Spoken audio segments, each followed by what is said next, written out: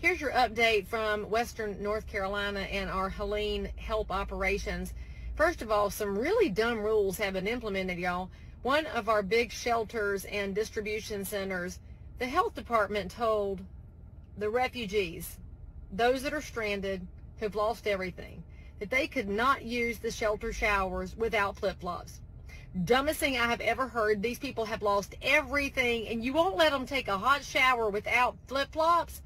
Oh, well, when I got that call, thank you, friends, and thank you to Larry in Concord who hooked us up at the nail supply place, because we sent 18,000 pairs of flip-flops up to the shelter this morning, where one of my girlfriends took a trailer up so people can take a shower.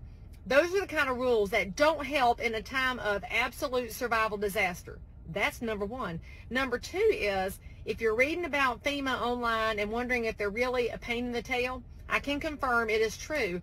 I tried to send in a pallet of chainsaws 2 days ago, and we had to divert it somewhere away from FEMA because they wanted to confiscate. FEMA, those ain't your chainsaws. Our mountain people are much better with them than y'all are, although I'm sure there's some very fine people that work for FEMA. I'm talking about the organization. But those saws need to be in the hands of the guys on ATVs down in the holler and up on these trees where there are blocked roads where we can get access to our neighbors who are still stranded. This is not a one-time little 5-minute storm. There are people that we have not gotten to yet, and we want to get to them. That's why those chainsaws are up there. So fine, we're going to go around you, FEMA, and don't try to get in the way of North Carolina mountain people when we are trying to take care of each other. You should also know I had a shipment trying to go in last night that got stopped because somebody wanted to inventory it, so we diverted that one elsewhere to get it into the hands of an apartment complex of seniors that had been neglected. So thank you to the friend of mine who alerted me to that complex, and to the other friend who took this load up, and by the way, got to spend the night at the apartment of somebody who was just willing to help out.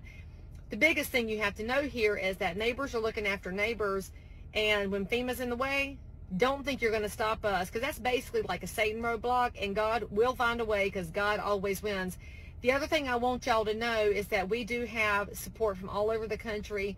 We've got NYPD, fire departments, we've got linemen and emergency personnel, and we in North Carolina are very grateful that you have chosen to come help us.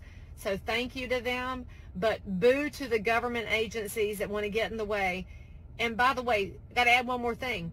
The announcement today that this little tiny piddling amount of money is going to go to people impacted by this storm. Are you kidding me? I told y'all before, you cannot eat money or drink money. Why are we not seeing massive supply drops come in? And I mean massive.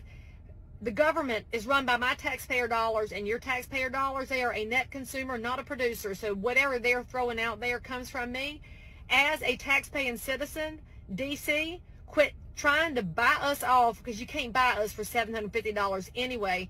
How about you send in the water we need, send in some ATVs, send in some more chainsaws and fuel, and let us take care of our people and get out of the way, because Western North Carolina is going to pull through this, whether you get in our way or not.